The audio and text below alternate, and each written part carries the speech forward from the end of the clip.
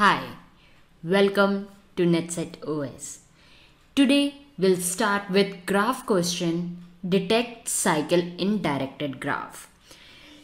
In my last types of graph section, there are two types of graphs.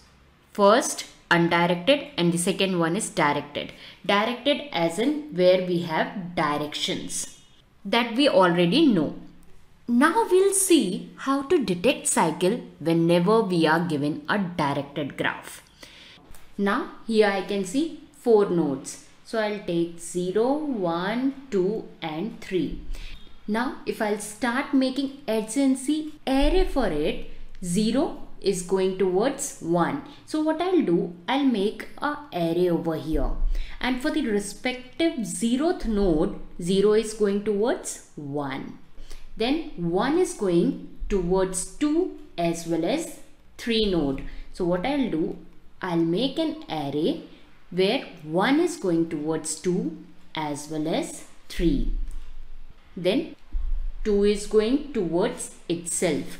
So here I'll write 2 and this third node is going towards 0. So here I'll write 0. So this is all about adjacency array. Now for detecting cycle, first thing I need to traverse through each node.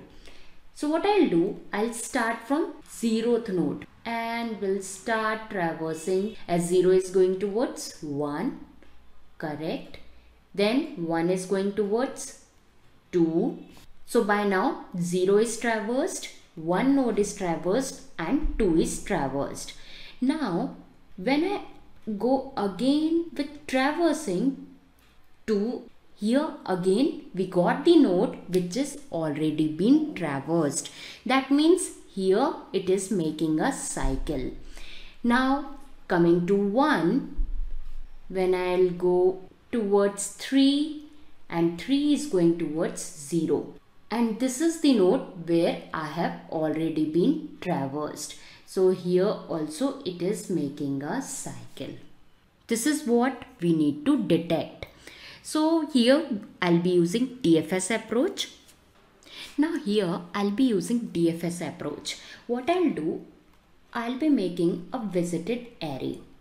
And as soon as I'll visit the node, I'll put a tick mark and will mention that node in the visited. So let's start with first node, 0th. Now 0 is going towards first node. 0 is already been visited. Now 0 is going towards 1. So I'll make it 1 and will tick on 1. Now 1 is going towards 2. I'll go to 2 and will mark in visited. Now this 2 is going towards 2 again. 2 is going again to 2. But this is already been mentioned in the visited. So here it will return true, that it is making a cycle. Apart from 1 is going towards 2, 1 is also going towards 3. So I'll mark 3 and will write over here. Now this 3 is going towards 0, which is already been mentioned in our visited. That means it is also making a cycle. So here we have 2 cycles, right? Now let's see with different example. So in the next example, I'll just delete this loop circle and instead of going 3 to 0, I'll opposite the direction. 0 is pointing to 3. Similarly, 3 will be pointing to 1. So let's find out whether it is making a cycle or not. So for that, just let's make a adjacency list for it. So for this, I'll visit 0 is pointing to 1 as well as 3. So here I'll write 1 and 3. And we'll be checking out for both of them. Let's take 1 first. 1 is pointing to 2 and this 2 is not pointing anywhere. So here I'll write null. Fine enough. Now 2 is not pointing to any of the node. Here we have 3. So I'll take 3 as 0 is pointing to 3. 3 is pointing to 1. This is the adjacency list for this particular graph. Now let's check it out whether it is making a cycle or not. Now if I see 0 is going to 1 and 1 is pointing to 2. So the traversing will be stopping here as 2 is not pointing to anyone. So by 0 to 1 direction, it's not making a cycle. Let's find out with other direction. When I go from 0 to 3, 3 to 1 and 1 is again going to 2. In this way also, it is not making a cycle. There is no loop over here. So let's use the last strategy, whether it is working here or not. So what I'll do, I'll make a visited array as we did for the last time, and we'll start looking for whether it detects a cycle or not. But we know that this graph is not making a cycle. Let's do it by DFS. So we'll start traversing from 0th node. I'll tick over here and 0 is going towards 1 and 3. So I'll write over here 1 and 3. Now for 1 is going towards 2. So I'll write 2 over here. I'll take as 1 is going towards 2. Now for this 2 node, 2 is pointing to null. So I'll just tick over here as I have traversed this particular node. I'll write over here empty array. Now as 2 is not pointing to anywhere, I'll go to 0 is pointing to 1 as well as 3. So when I traverse the third node, third is pointing to 1. So I'll write 1. So 3 is going to the 1. But what can I see? There is already a tick over here. And as per our last strategy, if we accomplish this tick for the second time, we'll take it as a cycle. This is a loop and it will return true over here. But we know this is not making a cycle. So this strategy fails here. Now we need to have something in supplement. So what I'll do, I'll make use of one more array over here. And we'll be tracking one by one for both of the array. So for that, I'll just clean this. And now what I'll do, as soon as I'll traverse any node, I'll put V as well as H. So let's start from first node, which is 0. Now I have traversed this 0. I'll tick here and I'll put V as I have visited this, and here I'll put H also. Now this 0 is going to 1. So we'll reach to 1, and here I'll put V for visited as well as the supplement H for helper. Now this 1 is pointing to 2. So I'll make it visited, and here I'll write V for visited and H for helper. Now this 2 is going for null. That means it is not pointing to anywhere. So what I'll do, I'll backtrack from here so as to check my last node whether it is having the second choice or not, so that it can make a cycle. But while backtracking, I'll delete this H. Now I'll cross check with 1. Is 1 having any other node where it is pointing to apart from this? Because we have already traversed this 2. So here it is not pointing to any other node. So what I'll do, I'll backtrack from 1 also. But as soon as I backtrack, I'll delete this h. Now I'll be looking for 0. Whether 0 is having any other node where it is pointing to. So here, apart from this 1, we got 3.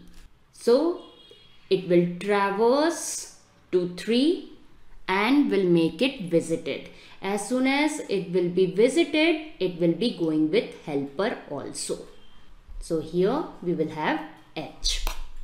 Now 3 is pointing to 1. So 3 is going towards 1. Here we are getting B, but we are not getting h. And we'll be judging here on the basis of this h. If there is h for the second time, that means it is making a cycle. But here you can see there is no h over here. That means here it is not making a cycle. So this is how we can detect the cycle on the basis of this helper. If we are visiting and we are getting h on that particular node, that means it is making a cycle. This strategy will work on the last example as well. So let's write a Python program with the help of this strategy, and we'll take example. With the help of example, we'll be understanding the Python program. So let's go to PyCharm. Let's try to understand this Python program with the help of this example. So first of all, we have 4 nodes. So here we are the vertices. First of all, we'll be drawing adjacency list. We'll have 4 vertices.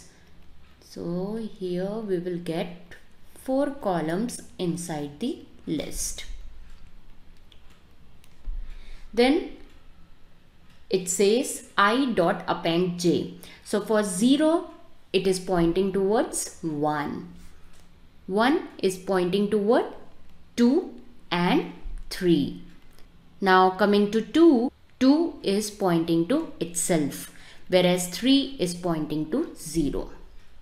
So here we have added edges in our adjacency list. Now we got the function with the name isCyclic, where I have made 2 arrays with the name visited and array, and it will be filled initially with false, as like this. Now for each iteration, it will be checking whether it is false or not. Like for the 0th node, it is checking it is false. So it will be going to DFS. And in DFS, as we have already seen, like for 0, first of all, it will be making that particular 0th index as true. Now for 0th index, neighbor is 1. Now for 1, it will be checking in both visited as well as helper, whether it is true or not. For 1th index, they both are false. And whenever it will get true, it will return true that there exists a cycle. So for 1, the current neighbor, it's false. So again, it will be following DFS. Now for 1, the neighbors are 2 and 3. So while coming to visited and helper, it will be initializing with true on 1th index and will be checking for all its neighbors. Now initially we'll be taking 1 of 2 and 3. So let's start with 2 as its current neighbor. Now for 2, is it true for any of them? No, both are false. So again, it will be going into recursion to DFS. Now for the DFS, for 2nd index, true for both of them, for visited as well as helper. Now it will be checking for 2nd index, what are the neighbors? It's 2. So in neighbors we will get 2. Now for current it's 2. Now it will check. For second index, are we getting in helper true? Yes. That means it is getting a cycle. So it has returned true because there is a cycle over here. And when it returns true, it will be returned here as a result of this recursion. And then it will check if answer is true, return true, that there exists a cycle. So here let's take the same inputs. Here there are 4 number of nodes. So I'll make it 4. Edges are not needed. And then 0 is pointing to 1. 1 is pointing to 2. Then we are having 2 is pointing to itself. 1 is pointing to 3. And 3 is pointing to 0. And when I run this, it says graph has a cycle. Now if I take for the last example, I'll just cut this, and here instead of pointing 3 to 0, it will be pointing 0 to 3 and 3 to 1. Let's find out for this example. Here it says graph has no cycle. So this is how we can detect cycle in a directed graph. Now in the next few sessions, I'll be taking graph questions. So be with me and don't forget to like, share and subscribe my channel. Thank you.